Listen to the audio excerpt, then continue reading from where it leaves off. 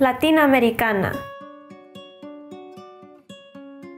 Baila conmigo, hips made from the rhythm of merengues and cumbias, samba swagger and a pinch of azúcar mixed into my backbone. My first language was Spanish. Learned from sweet stories told by my papi at bedtime. My tongue a formation of the stardust of my heritage, an intertwined galaxy of rolled R's and the Pledge of Allegiance. It was something I would soon forget.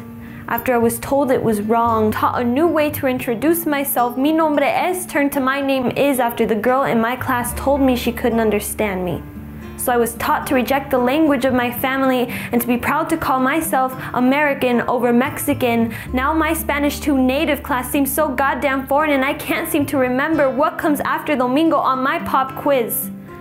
I would learn to hate my name, much preferring something like Tiffany, leaving behind my silent TL and X that sounds like an S because they said it was strange. When I visit my grandmother, all I could do is nod or shake my head because her native language sounds like a tongue twister I can't seem to master.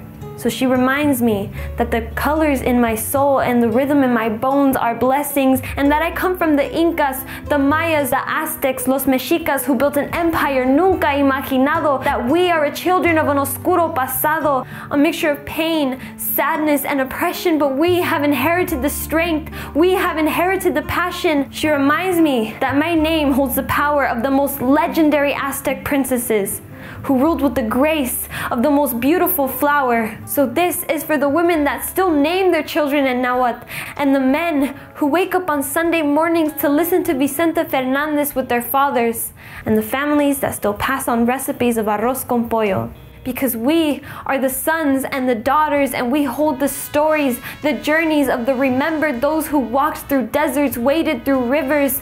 We wear their legacies on our shoulders with pride, and we do not lose ourselves to broken perceptions, but rise above with the help of our powerful stories, our melodies, our galaxies. Porque somos Latino-Americanos, and we will not be forgotten.